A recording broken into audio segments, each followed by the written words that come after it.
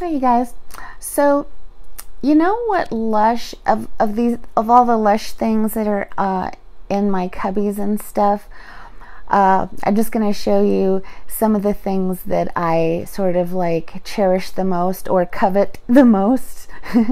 And so I thought I'd start with these right here above me, above my head. These shouters, the shower powders. So they're all a little different in terms of when they came out and whatnot. This one called Dirty Deal is the most one of the most rare in that it was only available for a week online, 1 week only, a few years back. And it's purple and pink, and it turns purple when you wet it.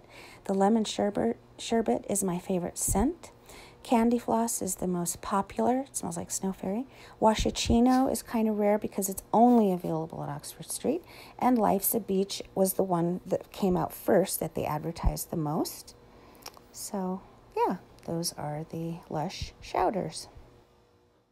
I have a page on my blog dedicated to the shouters, and it shows pictures and videos and demos of how I use each one of these at the sink and what they look like when you wash with them and how you use them and stuff.